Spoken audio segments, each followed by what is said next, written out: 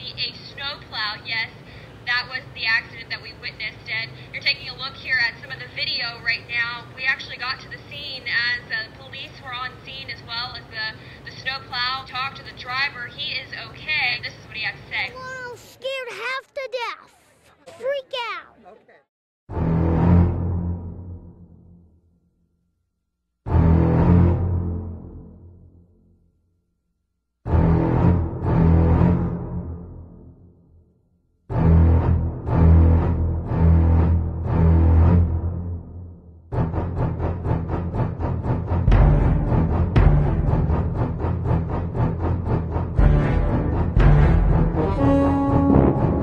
Check, boom.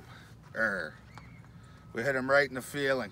I think we left more butts hurt than a paddle factory.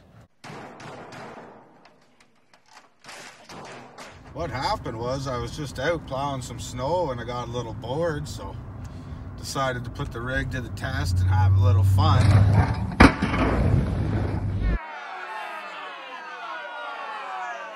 I got hundreds of angry comments. People really went insane over it. People were really pissed off about it. Said they deserve my truck above me. Not exactly the direction I had planned for the channel, but every time I try to do something nice, this is how it turns out. Yeah. Seems like a lot of these guys are more sensitive than the pinpoint steering in this road hugger right here. Thought these were some badass plow boys. Yeah, they're asking me if I broke any parts. I told them no. I could tell by the seat of my pants any slight variation in performance of handling. And even my neighbor Gary was awfully upset about it. He must be getting to the age where this really grinded his gears, because I was just out on the road up and down for a little ride the other day, and he came up to me and really tore a strip right off me. What are you gonna do?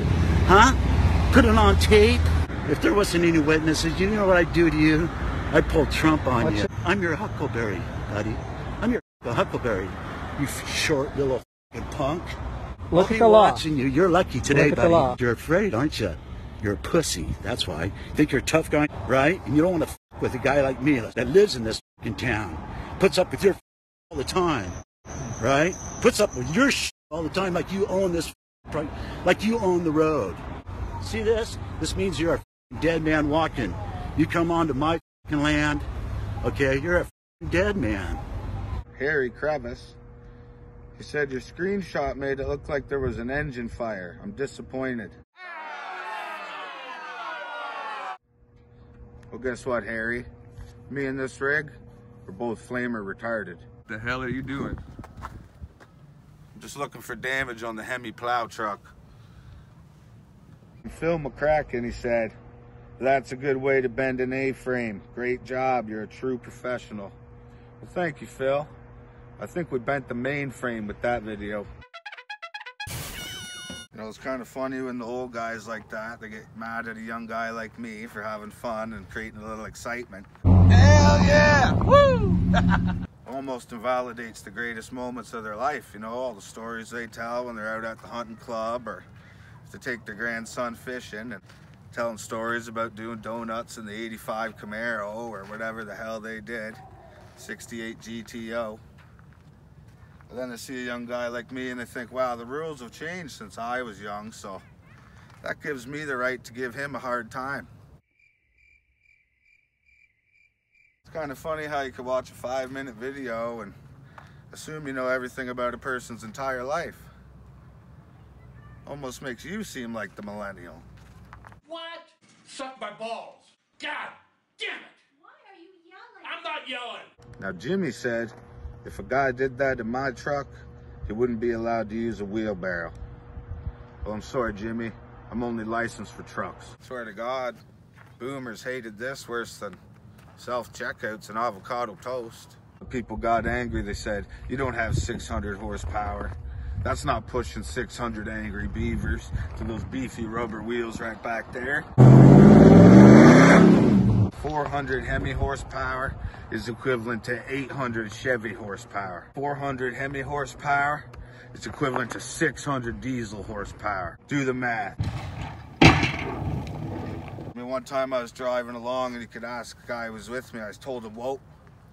My left right front brake pad just slid 1 millimeter to the left and the retaining clip went ping. I Hard Gags said, wow, there could have been parking blocks or barriers there. Well, it's funny that you would instantly assume you're so much smarter than someone else, that somebody would be so stupid to slam into a parking block or a barrier.